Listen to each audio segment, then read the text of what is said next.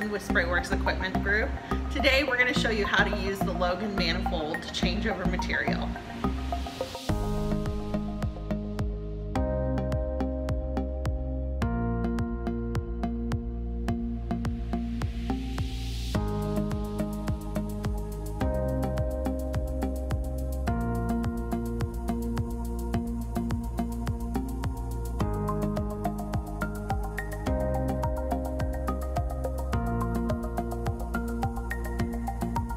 With the inlet valves in the off position, attach each of the B materials to the two inlet valves on the Logan manifold.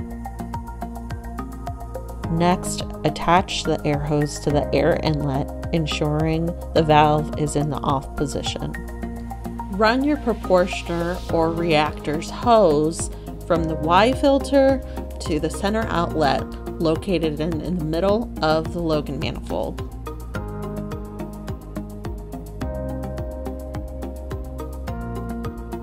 Turn all valves to the off position and turn off your machine. Bleed the pressure off your proportioner. Connect your air hose to the air inlet and then place the hose over your drum opening using a filter to prevent spilling. Turn the air inlet valve to the on position and pour your chemical until air is finally released.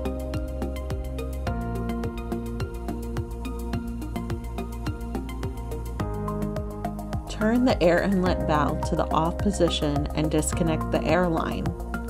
Then, attach the air line to the opposite B-side drum pump and turn the selected B-side material valve to the on position.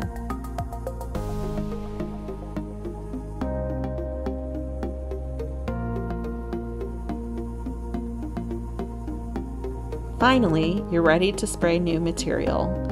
First, make sure you blow out any remaining material into a waste bucket until new material runs smoothly. It's typically about 8 ounces.